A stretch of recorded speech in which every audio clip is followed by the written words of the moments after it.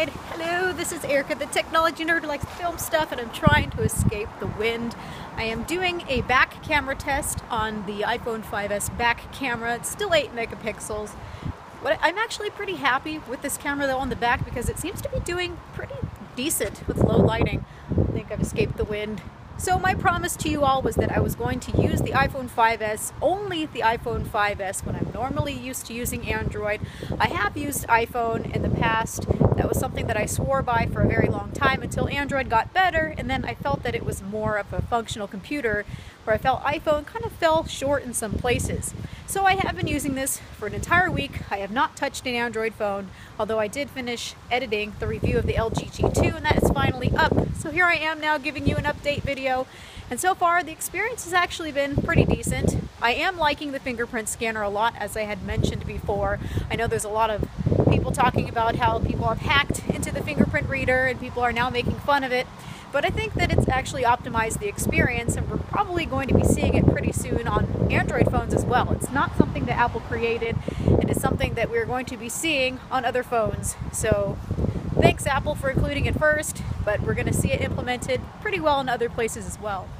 One thing that I'm noticing is that they still did not put continuous autofocus on the camera.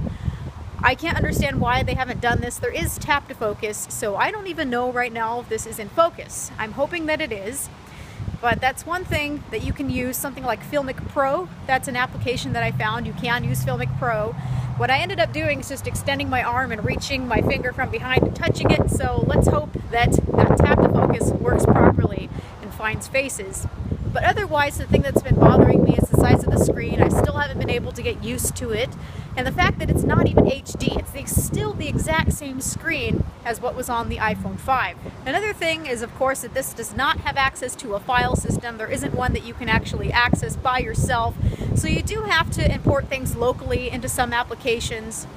But there are a lot of options available. I remember when I was using the iPhone 4 way back when, there was no ability to watch files like MKV files. Now there is a VLC player for iPhone, and I have been using that, and it works very, very well.